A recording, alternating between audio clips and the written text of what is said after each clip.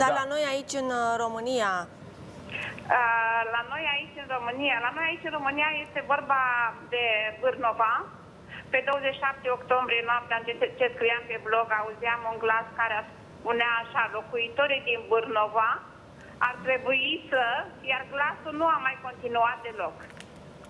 Deci din Bârnova? Bârnova sau da, Bârlova? Da, din Bârnova, în județul Iași. Bârnova, județul Iași, da. Da, da. Oare ce s-a întâmplat la Bârnova? Da, dacă e vorba tot de România, aș vrea să vă spun despre cutremure.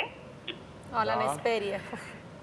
Cel mai rău. Noaptea de 25 pe 26 octombrie am primit un mesaj în care spunea: acum începe cernerea, cerul și pământul, și vedeam cum pământul se clătina foarte tare, dar nu se clătina, sărea ca pe arcuri, aș vrea să spun, și un glas spunea: un nou alt cutremur va cerne pământul.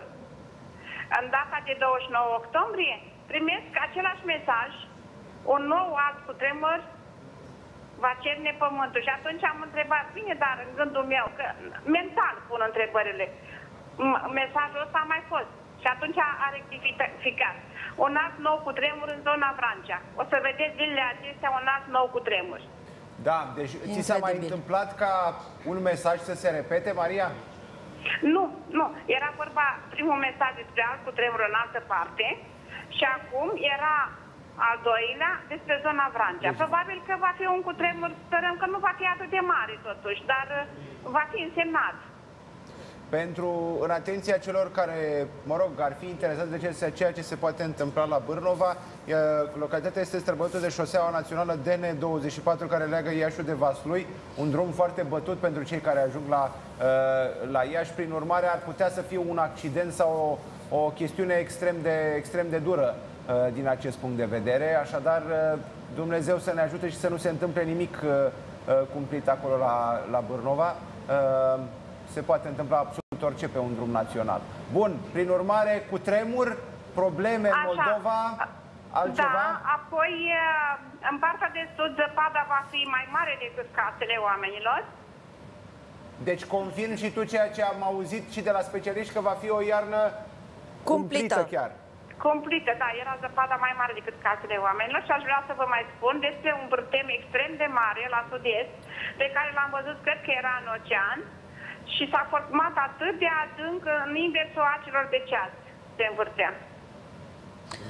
Maria, dar vreau să te mai întreb ceva. Tu visezi lucrurile astea? Le vezi? Nu, te trezești din somn? precizez, Adriana, așa, pentru toată lumea, că eu nu le visez. Așa cum ne auzim și ne vedem, eu pot să scriu pe blog, pot să merg cu mașina, pot să mă duc în piață și la un moment dat aud ceva sau văd ceva. Deci eu sunt cu ochii pe roșii.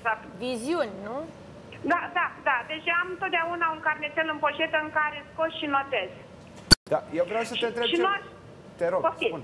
Nu, tu spui uneori că, de exemplu, la 3:30 tu la ora aceea nu dormi sau te trezești și scrii? Nu, eu dorm foarte puțin noaptea și atunci nu e un somn adânc, e un somn de veche. Deci eu pe la 2:30, 3 abia îmi termin rugăciunea și mă culc și dorm și eu până pe la 6:30, 7.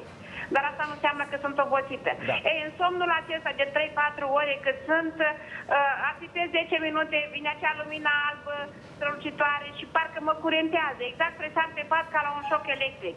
Da. În acel moment nu simt nevoia să deschid ochii, fiindcă văd cu ei închiși tot ce vedem noi cu ochii deschiși.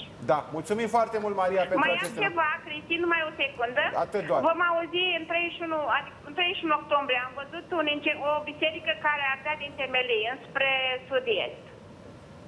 Deci nu ardea un pic un perete sau acoperiș. 31 octombrie sau noiembrie? Ieri. O sfântă biserică. Deci ieri ai văzut, e posibil să se întâmple?